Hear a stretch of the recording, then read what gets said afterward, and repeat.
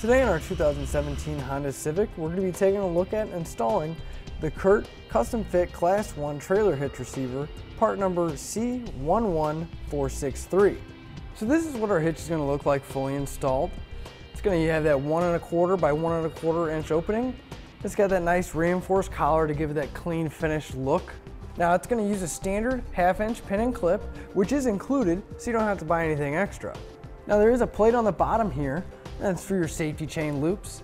It's a welded plate, and as you can see, there's still plenty of room to get any kind of accessories or safety chains on there. Now this hitch has a 200-pound tongue weight capacity, and that's going to be the force pushing down. It also has a 2,000-pound gross trailer weight rating, and that's the amount that it could pull. Now you do want to double check your owner's manual to make sure your vehicle can handle that. For any non-trailer loads, such as any accessories you might use, the manufacturer does recommend using a stabilization strap. Now I'm going to give you a quick few measurements going to help you when picking out your accessories, such as a bike rack or cargo carrier.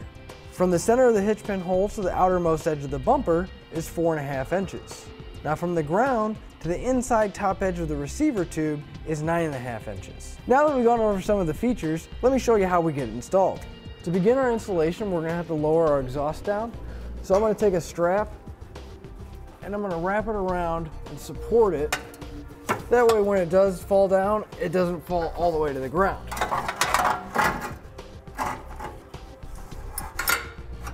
Now on each side, we're going to have an exhaust hanger right here and one right above our exhaust tip. I'm just going to put some spray lubricant on there to help get them off. Now I'm just going to take a pry bar and start pushing on it until the rubber comes off.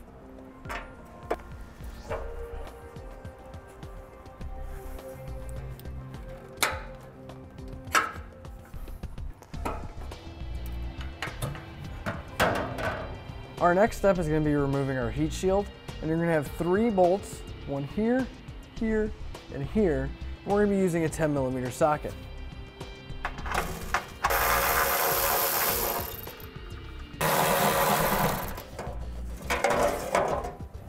Now we're going to do the same thing on the passenger side as well. Now the instructions say we need to trim our heat shield, and we're going to measure from the edge right here over 10.5 inches, and from the top here we're going to measure 9 1/4 inches. And wherever that meets up, we're going to be taking all this out and trimming it. Now I'm going to be using a pair of tin snips. Now this is just heat shield, so it's not very thick. You can use tin snips, a rotary tool, or whatever you have handy. Just make sure you be careful not to cut your hands. Now this is what the heat shield looks like fully trimmed. We're going to do the same thing to the other side, and we're going to set them aside so we can install them later. All right, now with an extra set of hands, we're going to lift our hitch into position. The forwardmost hole towards the front of the vehicle right here, we're going to line that up pretty close to where it's going to be, and we're going to mark our hole for the front. And the way I'm going to do that is I'm just going to take a little bit of spray paint, line up my hitch, and just put a little bit of paint on the frame, and that'll let me know where I need to drill.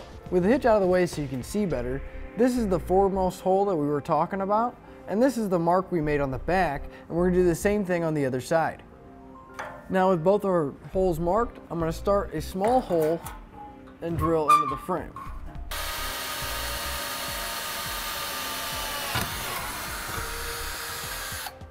Now I'm going to do the same thing on the other side. Now that we have our pilot holes drilled, I'm going to come back with a 1/2 inch drill bit and drill through.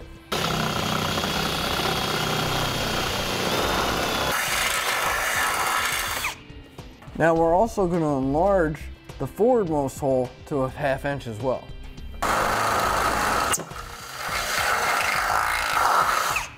And we're going to go in and repeat that same process on the other side. Next, we're going to take our fish wire and we're going to put it in the rearwardmost hole. We're going to feed it through, and we're going to have it come out at the furthest forwardmost hole right here. Now it does take a little bit of patience and just a matter of lining everything up. And you feed your wire down. we're going to install our spacer block, and then we're going to take one of our bolts and we're going to thread it onto there. We're going to push the block into the channel, push the bolt in there, down, just like that. And we're going to repeat the same process for this hole as well as the other side.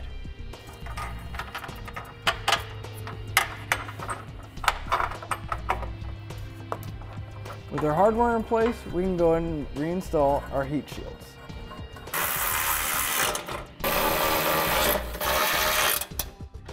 Okay, now with an extra set of hands, we're going to lift our hitch back into place, and we're going to put the wires through the corresponding holes for the hitch.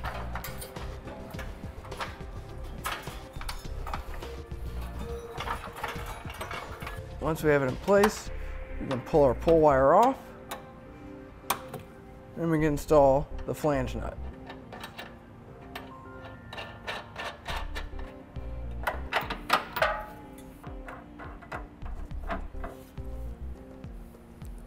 Now with our hardware all in place, we're going to go ahead and tighten them down with an 11/16 socket.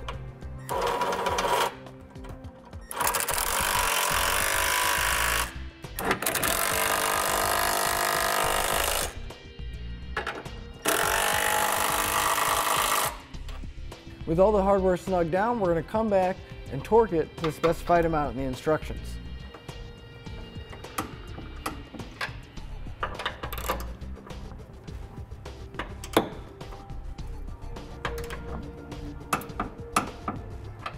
All right, now with our hardware all torqued down, now we just need to put our exhaust back up.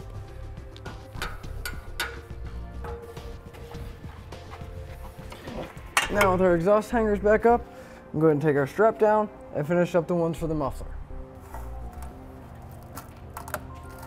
That'll finish up our look in the installation of the CURT Class 1 Trailer Hitch Receiver, part number C11463 on our 2017 Honda Civic.